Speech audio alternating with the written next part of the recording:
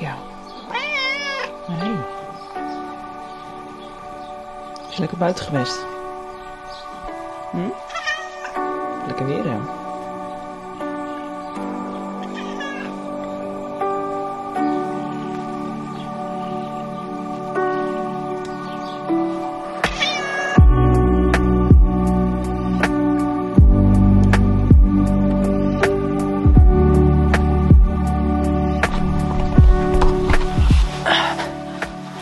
Let's turn the camera on for a bit, because I haven't been talking to a camera for a while, except for informational videos or updates, and I noticed that I wasn't doing that because I kind of might have felt a little bit off, and I realized that when I feel off I don't grab a camera and talk.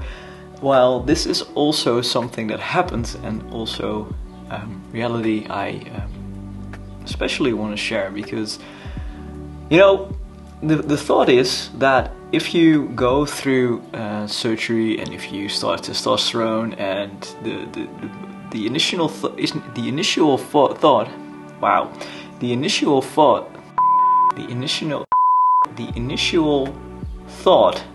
there we go. The initial thought is that you would feel happy and that you're like, I'm on top of the world and everything's going great. And to be honest, things are going great, physical wise, and I just had an appointment at the hospital, and besides the low blood pressure, everything seemed fine. The blood results aren't in yet, but we'll see. I'll see them in the next week, I guess. But I think because of me feeling more comfortable with myself and everything going absolutely great with the operation and post-operation and recovery, I kind of have room for things I haven't processed yet, and those are things about my past and things that happened, and things I thought I was over it and I'm not, and I feel like I have more room for that now. So that basically gets me into a next phase where I'm happy with myself, and now also want to take the step further to be happy with my surroundings and my place in this world. That sounds very, very broad and very some kind of spiritual thought, but what is my place in the world, like some kind of bigger meaning, but that's not. Let's keep it a little bit smaller than that. No, it's just like with feeling more comfortable with myself and being able to just be happy in that. It's like I'm discovering that comes with ups and downs, and I believe we're at a topic now, I'm at a topic now where I realize I haven't fully processed that yet, and I don't want to talk about it, but it's just something that I want to share, that it's not like, oh, you're on testosterone, oh, you've had your operations, everything's all your problems are gone, and it's definitely not. Yeah. So, and also I've been very busy with work, so that's also my distraction. If I don't feel well, I kind of get distracted. I'm looking for distraction, then I'm going to fully focus on work and those sort of things. But at least I notice it right now, and that's, compared to the past, is a big achievement, is a big growth from my side, because in the past I wouldn't have noticed this, so, and I would just continue and be and ending up with, I don't know, migraine or worse.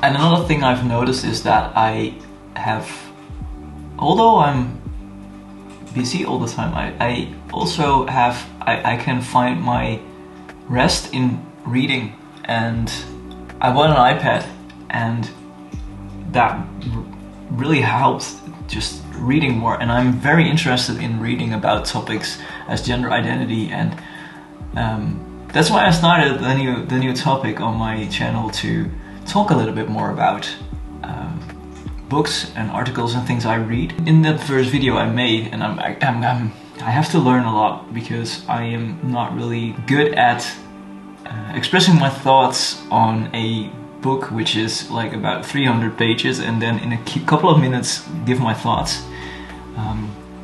My mind goes like all over the place and goes into details that are not very interesting and forgets broader topics that I did not even address in that video.